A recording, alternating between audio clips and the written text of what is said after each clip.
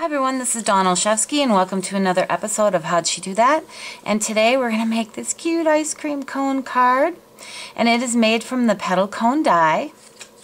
And it opens like this. Isn't that adorable? So I'm just going to give you a few tips on how to do it. So let's get started.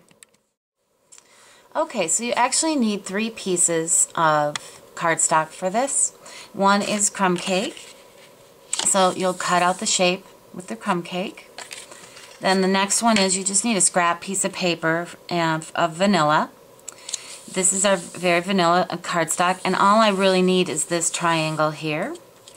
And then the last thing that you need is, this is just one of these little half circles, I guess you'll call them, and they're going to be for our ice cream scoop. Alright, so that's it for the Petal Cone Die, and I'll show you what to do next. Next I cut some Pretty in Pink. This matches our ice cream scoop. And this is cut from the Tastefully Trim die. It has 1, 2, 3, 4 trim pieces on here. I'm using this kind of narrow one here. And really you only need, I'll call these kind of 5 bumps of it. So there you go. Okay, for this next step what I want to do is I want to put some texture on here to make our cone look like a waffle cone.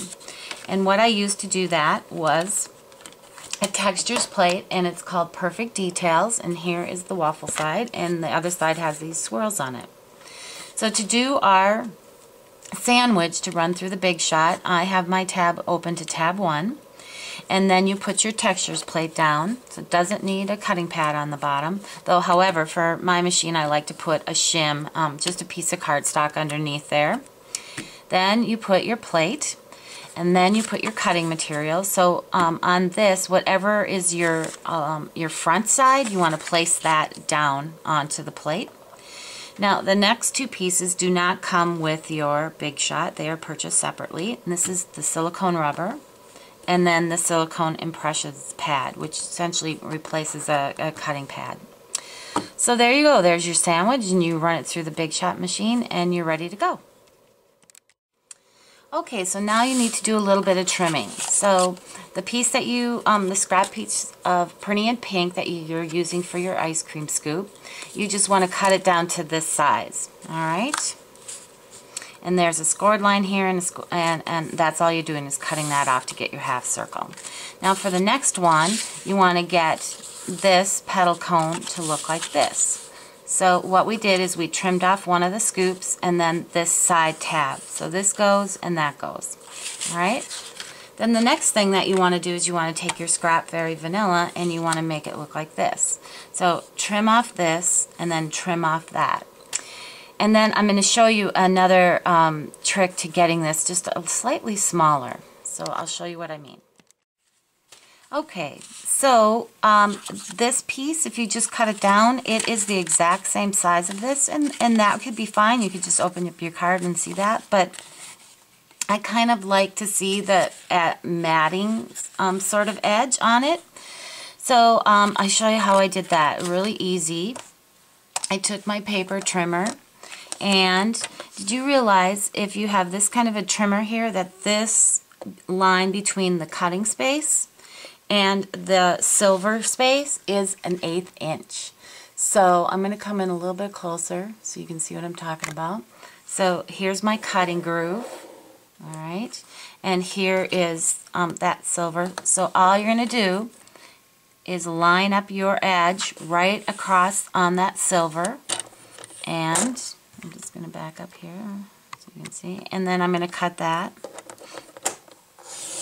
Okay, and then I'm going to do that just on one side, and then on the top, I'm going to do the same thing. I'm going to match it up on that silver edge, trim it off, and then voila, I have a nice little matted layer here. There you go. Okay, so now I want to add a little bit of sponging to make some of this detail pop here. So I'm just going to rub across this a little bit and get some of those raised edges to pop our waffle detail. There we go. And then probably sponge the edge a little bit. And then we'll be done with that. Okay, now I'm not worried about this part because I'm covering it. So see how that pops that a little bit better? There we go. Just edge that a little bit. There we go.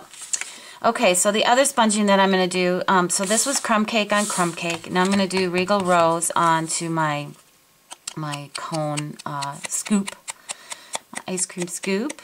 Okay, and actually I probably don't even need to do the bottom there because we're going to take one of these, and before I actually sponge it, I want to round this edge here.